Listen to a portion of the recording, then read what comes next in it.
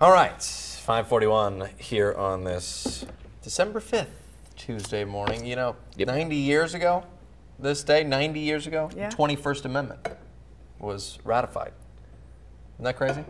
That is crazy. That is crazy. Seems like that'd be longer than 90 years. Right, the 21st Amendment. Exactly. You remember that one, Nick? 90 years ago today. Yeah. So that would have been 33. Right. Is it prohibition outlawed? Repeal. Yeah. Yeah.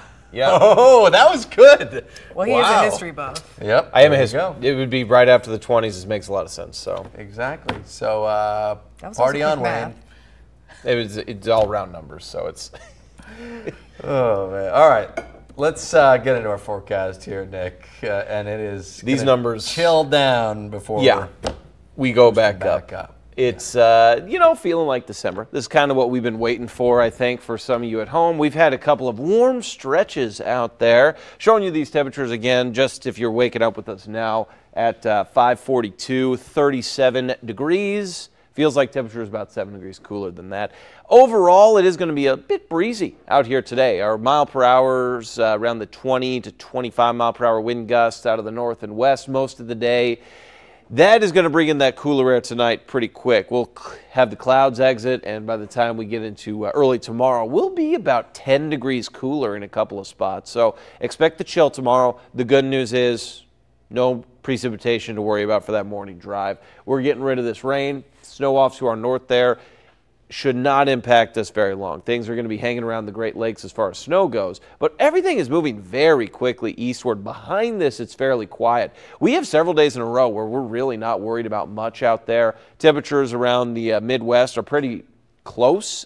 Chicago at 34, only 3 degrees cooler than where we're sitting at in Springfield.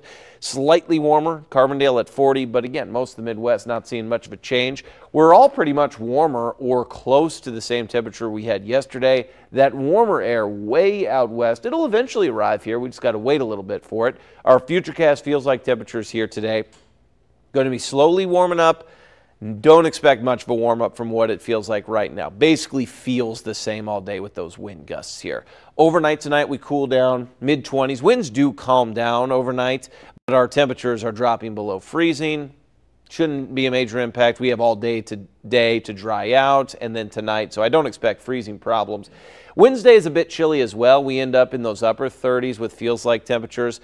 Cooling back down, and then here comes Thursday. This is what we've been waiting for. Now we're talking 50s by the time we get into the afternoon on Thursday. Much more comfortable. This is the kind of weather I like here. And then we'll start really not cooling off too much there for Friday morning. I do expect to have the rain chances go up for us over the weekend. There they are showing up on our monitor right there. The next snow chance, maybe Sunday morning, but it is not much in the way of snow. Really not going to be able to stick. You can see here we're above freezing on Sunday. And then next week will be pretty mild, right back pretty much normal temperatures for us, mid-40s and 30s by the time we get into next week.